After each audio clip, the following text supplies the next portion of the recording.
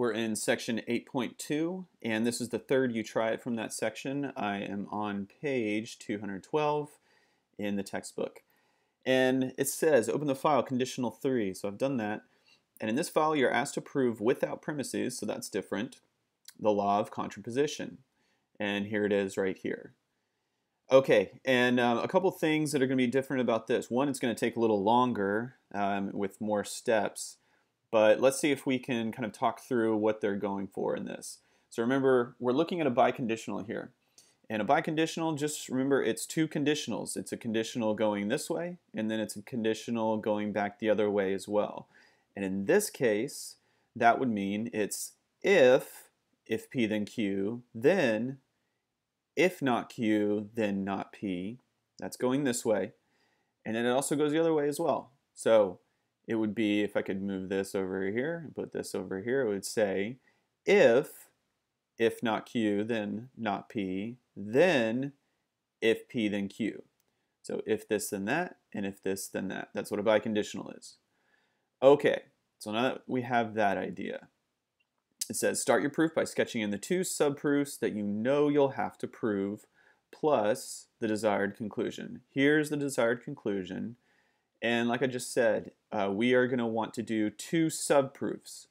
So one is going to be if P then Q, then not Q. If not Q, then not P. Right? So that's this going this way. And then our second subproof is going to be if not Q, then not P. It's right here. Then if P, then Q. Right here. So if this, then that. If this, then that. You see it right here. If this, then that. If this, then that.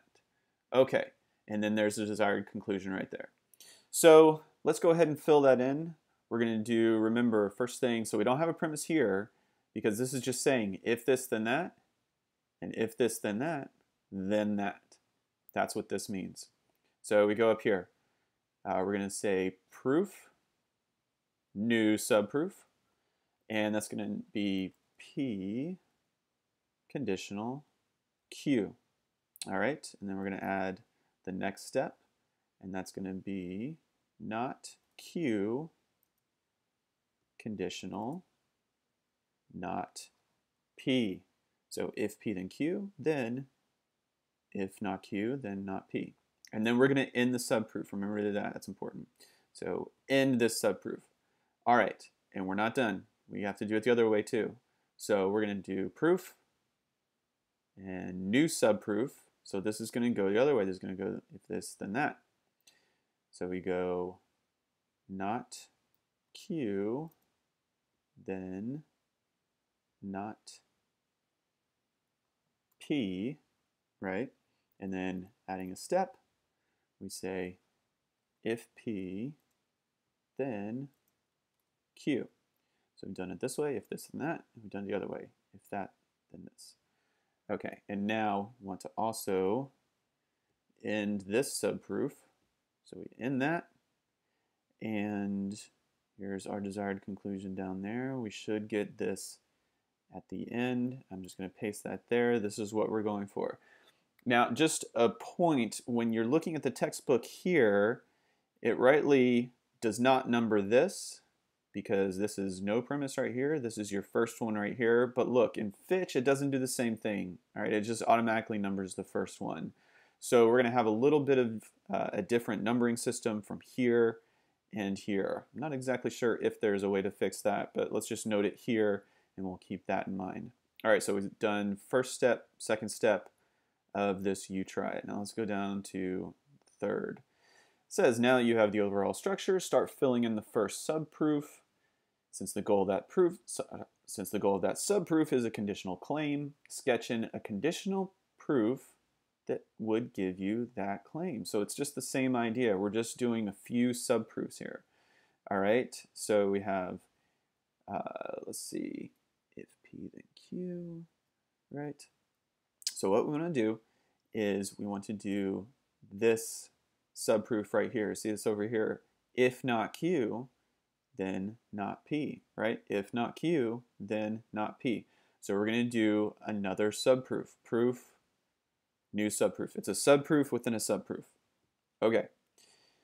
we're going to do if not Q, and then add a step, and we're going to say not P. All right, that's what it's telling you. So we have the structure laid out. Now it says step 4, to derive not P in the sub-subproof, that's right, you will need to assume P and derive a contradiction. This is pretty straightforward. So let's see, we're going here again, so this is not Q, and we want to do another subproof, so it's sub-subproof, sub-sub-subproof I think at this point. So proof, new subproof, we want to assume P. All right, and this is the reason down here, negation, introduction. All right, if we can assume P and get a contradiction, then we know the opposite of that is the case. So if we assume P, right, and then let's add a step, we get Q from this conditional up here. If P, then Q, we've assumed P. If P, then Q, right? And we just do the rule as conditional elimination, right? If P, then Q, there it is. Well, we have P, then we get Q. Let's first check out the steps, see if we're right. Yep, that's the way to do it. All right. So again, the numbers are going to look different. This is 2 and 4. This is 1 and 3 over here, but you get the idea. So we're going to follow the concept and not be a slave to the numbers. Okay. All right, so we got Q, but then look, we get a contradiction because we have not Q up here. Remember, this is outside this subproof, so that's okay. If it was down the line in another subproof, that would not be okay. All right, so we have that, and our next step is we get a contradiction. See that? So we introduce a contradiction, and we want to cite the rule, right, as this. And we just look up and see where our contradictions are. It's not Q and Q, and there's our rule. And let's see if that checks out. Right, it does. So we go down here to not P. Remember, all we did is, if we can assume this and get a contradiction, we get the negation of that, not P. All right, so let's see. We cite negation introduction. There it is. And there it is, and let's check out our step. There it is, that checks out. Good, and now we said, remember through all these conditionals, it's if not Q, then through this subproof, we get not P. Right, so then down here we have if not Q, then not P. And we want to cite the rule first, right? It is, let's see, go down here, and it is conditional introduction. There it is. What? Introduction, conditional there. And we just said, if not Q, then not P. Cite it. There it goes. Checks out. Okay. So we've done that. It says this completes the first subproof. Luckily, you sketched in the second subproof, so you know what to do next, what you want to do next. You should be able to finish the second subproof on your own since it is almost identical to the first. So let's see if we can do that. All right, now we're at the second subproof, and it basically is the same formula as the last one, right? So let's, here's our goal, right? Or kind of our sub goal down here, if P then Q, right? So let's start another subproof, new subproof, if P, and then let's go ahead and say then Q, right? That's the goal.